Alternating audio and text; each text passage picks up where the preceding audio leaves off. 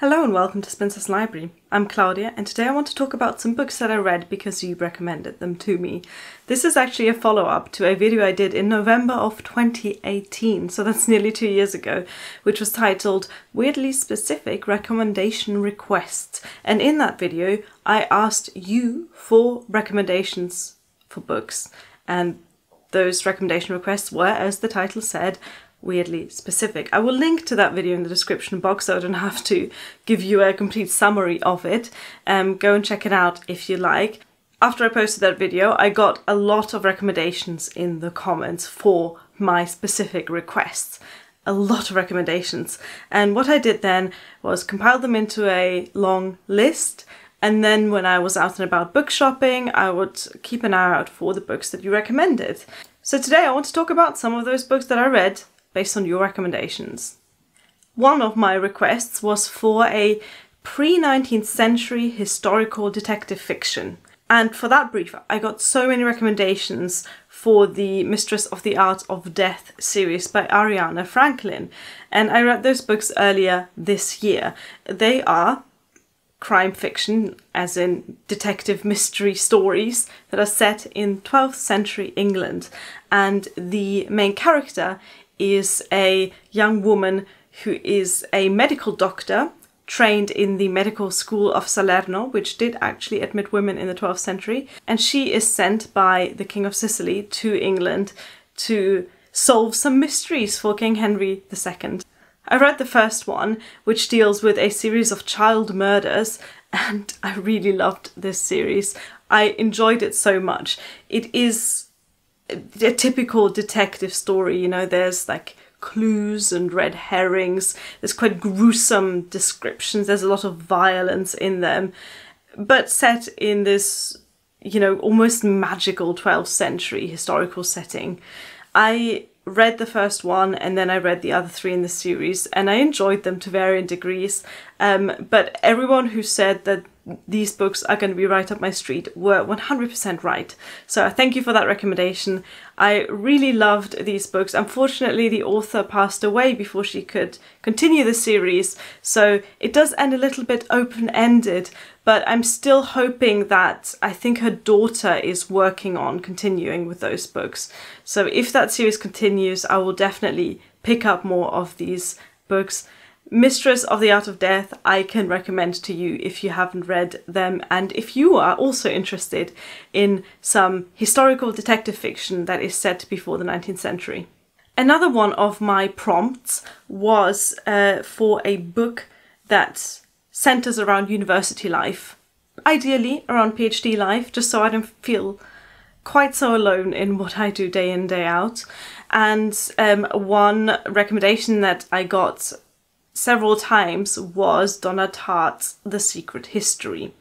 Now this was a book I didn't really know what it was about other than it was set in a university, and I managed to find a copy in a charity shop like a year ago, then promptly lost the entire shopping bag with that book and others that were in that bag, and then found that again a few weeks ago. So it's been hidden away in my house for a year, but now I finally got to read it.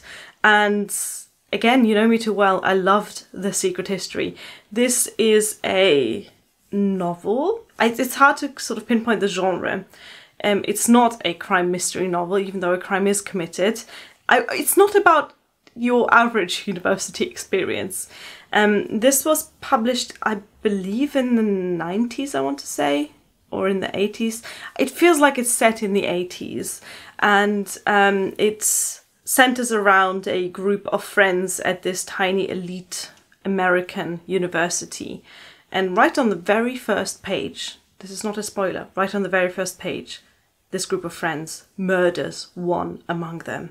And then the rest of the book is leading up to that killing, why it happened, how it happened, the aftermath of it. And this is a book that I'm kind of conflicted about. You know, I don't like the expression of a guilty pleasure, but this probably comes as close to a guilty pleasure as a book can be. It is very, very blatantly kind of romanticizing and glorifying the elite college experience. It also has one of my pet peeve tropes. One of the things that I really dislike about the book when it has one female character that matters. And this is one of those books. There's exactly one female character that matters. And I can't even say that her characterization is particularly amazing. And yet, it was like a car crash. I could not look away. It's a big book, this, right? It's like 600 pages or something like that. And I had to read it like very quickly. I could not put it down. It was the sort of book that kept me up at night. It was the sort of book that kept me in bed in the morning. It drew me right in. And that's why, almost against my better judgment, I am giving this book the 5 stars. It is one of my reading highlights of the year. I hope any of this made any sense. Please let me know if you are also similarly conflicted about Donna Tartt's The Secret History. I loved the writing style of it. I loved how unique it was as a story. I loved the pretentiousness of it. You know, there's a lot of sort of ancient Greek quoted and things that I have absolutely no connection to personally. It is really, really incredibly pretentious as a book, but I loved it. Maybe because of these aspects, maybe despite of them, but I don't care. I am definitely going to pick up. I think Donna Tartt has written 2 other novels, I want to say, so I think I'm probably going to pick those up as well, because this was just such an interesting, fascinating read that had me absolutely spellbound. So again, thank you for recommending The Secret History to me. One of my other prompts was for a non-fantasy medieval setting, ideally non-fantasy castle setting. This prompt was inspired by me being literally surrounded by medieval castles. There were so many of them. You know, if you go out to my house and you drive half an hour in any direction, you're gonna end up at a castle. There's quite a lot of castles around in North Wales, and they are all stunning in their own way. And every time I go and visit a castle here, I feel like, what a setting would this be for a novel? So the novel that I got recommended for that one a lot of the time was Ken Follett's Pillars of the Earth. And this isn't a castle setting, but it is about a cathedral building. And I think as far as medieval buildings go, cathedrals and castles are both similarly impressive, and they both are similarly awe-inspiring. So I was fine with that as a replacement for the castle in the setting. I read this with my friend Andrea from Infinite Text, and we hosted a group read-along of that last year. And that was such a fun experience. I really got a lot out of this novel. Again, summarizing the plot kind of doesn't really work, because if I say it's about the building of a cathedral, it kind of glosses over this huge network of plots and characters and interactions that go on in the story. Really, it's kind of a family saga that revolves around a cathedral. It was a very epic read. There were a lot of things I didn't like about the Pillars of the Earth, including the female characters, and generally there was a kind of constant objectification and sexualization of the women in the book that I found very grating. But overall, again, I thank you for the recommendation. It hit exactly that right spot for a non-fantasy medieval setting that is centered around a massive, impressive building. Another recommendation that I was asking for was for a book that is a near-future climate dystopia. And many of you recommended the book and series Life as We Knew It by Beth Pfeffer. Again, you are like right on the spot with this one. It was slightly beside the brief, because it wasn't about, I guess, climate change as we consider it now. You know, man-made, rapidly changing climate and the effects that that's going to have. The natural disasters in this book come from the single astronomical event of a meteor hitting the moon, knocking it closer to Earth. So that sets off this entire series of books. The first book, Life as We Knew It, is a diary-style novel, and it is the diary of a teenage girl going through these horrific end-of-world dystopian apocalyptic events. So as she barricades herself in her home with her family, trying to survive this supernatural winter, she writes her diary. And I thought it was so amazingly well done to have this combination of the world literally ending and a teenage girl writing about the things that a teenage girl writes about. It was a really gripping read, even though it is a diary novel. And I genuinely loved this book. After I finished Life as We Knew It, I immediately bought the other two in this series. I think it's a series of 4, but I only read 3 of them. And I kind of wish I hadn't done that. And that was because the third book of the series was so disappointing that it put me off the entire series in a way, which is a shame.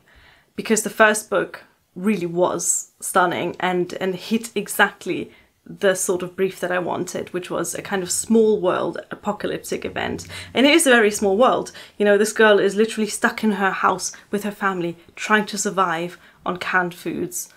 Really, really good. I enjoyed that. If you enjoy a good YA dystopia, or what this is, a good YA post-apocalyptic novel, then check out the first book and try not to be too disappointed with the rest of the series.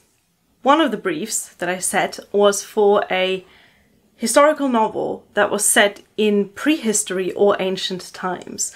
And the most recommended book for that was The Clan of the Cave Bear by... I have not written down the author name. Jean Auel. The Clan of the Cave Bear by Jean Auel. And again, I can see why a lot of you recommended that, because it is a historical novel set in prehistoric times. This one follows a young human, I think modern human, but I'm not an I'm not a scientist. So I think she's a modern human who gets adopted into a clan of Neanderthals. And it's a really weird book because your expectations of what kind of development a human goes through is completely different for Neanderthals. I don't know how authentic this book is. It read like it was probably really well researched, but honestly I don't really care about how authentic the Neanderthal biology in this book are. That's not what the story was about, really. It was about a girl finding her place among a group of people that are completely different to her. This book was really cheesy. Like, how annoying. My camera battery died. This is now being recorded 2 hours after the bit you just saw. I'm pretty sure the framing isn't the same, pretty sure my makeup isn't the same. I can't remember what I was talking about before my camera battery died. This is the first time I think that's happened, so I guess I'm a real YouTuber now. I think I was talking about the Clan of the Cave Bear series. I liked it, I liked the setup, I liked the setting, but I thought the plot was a little bit cheesy. I wasn't that into the characters. I'm glad I read it, but I won't be continuing with the series. Still really interesting to read a book that is set in prehistoric times. For the same prompt, I also got recommendations for Circe by Madeline Miller. Let me remind you again that the prompt was historical novels set in ancient or prehistoric times. I really liked Circe, okay? I really enjoyed it. I made a separate review video about that, which I'll link in the description box. I liked Circe, but it is not a historical novel set in ancient times. Circe is very clearly a piece of fantasy fiction. It's about gods and goddesses and witchcraft and you know, the Greek myths that are kind of mashed up together to make the life story of the witch goddess Circe. So as much as I enjoyed the book, I feel like that one is missing the brief a little bit because it is not historical fiction. Other than that, loved the book. Again, if you want to hear my opinion about it, check out the review video that I did for that. And finally, one book that I was recommended for the university setting prompt. And that I thought was an interesting recommendation because, again, I don't think it quite hit the brief, but I was recommended Tara Westover's memoir called Educated about that. This memoir made a bit of a splash when it was released a few years ago because it is written by a woman who grew up in a very separatist, fundamentalist, rural American home where she was homeschooled but not very well, and then she went on to get a university degree, and in fact she then went on to get a PhD from Oxford or Cambridge, I can't remember, I think Oxford. So I can see why this was recommended to me, but it didn't really deal with the sort of student life for most of the book. It was also a memoir rather than a novel. And while I can appreciate that it is a good memoir, it wasn't really for me because I just don't really like that particular style of memoir, autobiography. I found the prose a little bit too kind of try-hard evocative, if you know what I mean. I thought that it was an absolutely extraordinary story of this woman with her very unique background and her very unique path through life. But it is the sort of book that I think I would have rather seen as a documentary rather than read as a book. But anyway, those were the 6 books that I read based on your recommendations that I got as comments under my weirdly specific recommendation request video. Thank you to everyone who recommended a book. The list is still ongoing, by the way, so I am still going to read more books that you recommended to me, and there will be more follow-up videos to that particular video. There are loads of books on the list that sound super interesting that I can't wait to get to. And also, I have, in the 2 years since I filmed that last video, I have been keeping a list of more weirdly specific recommendation requests. So I've got another video planned, which I might record in the next week or 2, that is going to ask you for some more weirdly specific recommendation requests. I think this was such a fun way to get to books that I probably wouldn't have picked up otherwise. And I know that people who watch my videos have an idea of my reading taste, so I think you are the perfect readers to recommend me books, and thank you for that, and watch this space for some more weirdly specific recommendation requests. Thank you for watching. Bye!